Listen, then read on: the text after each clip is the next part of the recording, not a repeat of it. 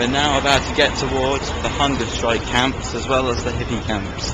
They're all campaigning against the war in Iraq and Afghanistan. It's quite exciting, really. Sam, do you reckon we'll be able to get over to them? Like cross over onto that bit? Why? I don't think they'll let us have pictures, Jack. They don't look happy. Yeah, well, but they're hippies.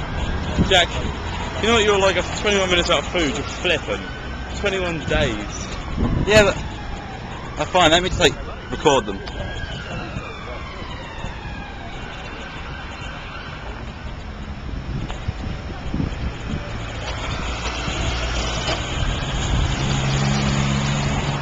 They're all campaigning against the war. They're on a hunger strike for about 21 days. But clearly it's not getting to David Cameron and Long Leggy Cleggy Weggy.